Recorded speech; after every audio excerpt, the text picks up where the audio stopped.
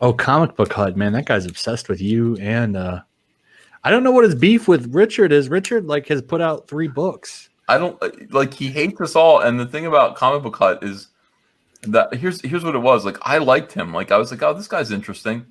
Yeah, I was on a stream with him. You had a stream and he was on. Yeah, so remember he was wearing, like, he looked like the Hamburglar. He turned on his camera.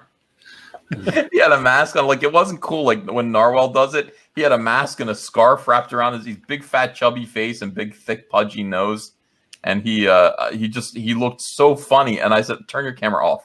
Don't just turn your camera. You can be an icon. You don't have to show your face. If you're so worried about hiding your identity that you've dressed like the Hamburglar, you can leave your camera off. And I think that was then he came back a couple more times, and each time he couldn't get his equipment to work. Did you see the picture of him though? He looks like there's crazy in those eyes. There's legit crazy in his eyes. I've got the still picture of him from what is it? Cecil's interview with the Hut. Yeah. And that guy looks crazy. I just think he looks like a mama's boy. Here, I'll post the pic. Do you want the picture? Yeah, go ahead. You want to put it up? Can I put it up? I don't know how to do that. So you can do share screen. Yeah, you can do share screen. Yeah, I look at Comic Book Hut. He's got new content. It's all appealing stuff. You know, he's doing good. He's doing good Weekly World News, like National Enquirer style shit, like hate videos.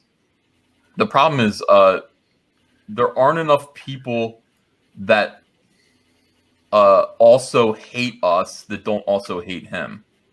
You know what I mean? Like he's treading a fine line. He's not marketing to SJWs. He's marketing to comic skaters who have fallen off. And that is that's not that many people. I know it seems like it because you're on Twitter and you're like, Comicsgate is falling apart. It's not. It's not. I have 17,000 backers. I have 132,000 subscribers. It's not. Richard C. Meyer just made $206,000 on in the first month of his new book. So I wouldn't worry about that. I would worry about trying to find the biggest audience possible. Is that working? I'm on my Twitter. I'm looking for. I think I screen shared it. Oh, you did? Oh, okay. Hold on a second. Let me. Where did I? How come I lost this? Everything's a pain in the balls. Oh, there it is. Add to screen. Yeah, there it is. Okay. There he is. And when I said he looked like the Hamburglar, I wasn't wrong. Like, I wasn't lying. Like, you wouldn't think that I was being unkind when I said this guy goes robble robble. Look at his eyes. Can you not see the crazy in those eyes? Yeah, I never noticed them before, but yeah. So this is Comic Book Hut, and he does daily, like 6 videos a day, hating on us, and it's all bullshit. He's also a Crip, right? It looks like he's Crip set, man. Throw your sets up, baby.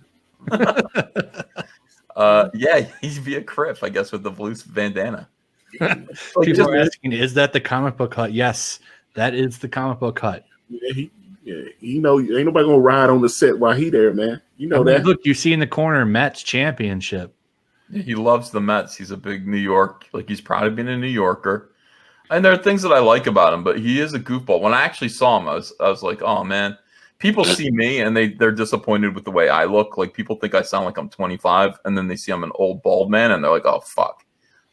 That was a similar thing with me in Comic Book Hut, because I don't know why. I thought he was going to look different. I shouldn't have thought that. But I mean, look, if you're going to, you don't have to do this.